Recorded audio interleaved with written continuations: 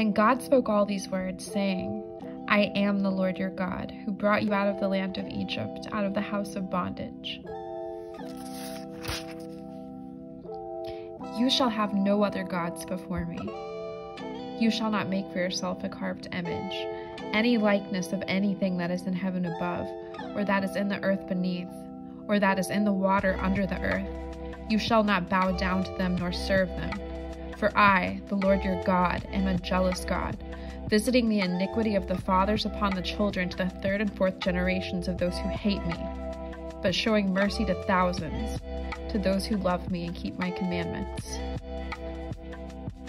You shall not take the name of the Lord your God in vain, for the Lord will not hold him guiltless who takes his name in vain. Remember the Sabbath day to keep it holy. 6 days you shall labor and do all your work, but the seventh day is the Sabbath of the Lord your God. In it you shall do no work, you, nor your son, nor your daughter, nor your male servant, nor your female servant, nor your cattle, nor your stranger who is within your gates.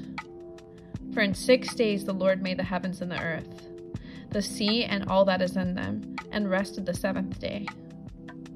Therefore the Lord blessed the Sabbath day and hallowed it.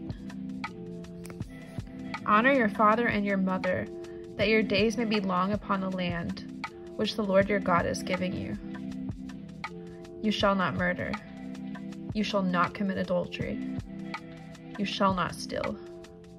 You shall not bear false witness against your neighbor. You shall not covet your neighbor's house.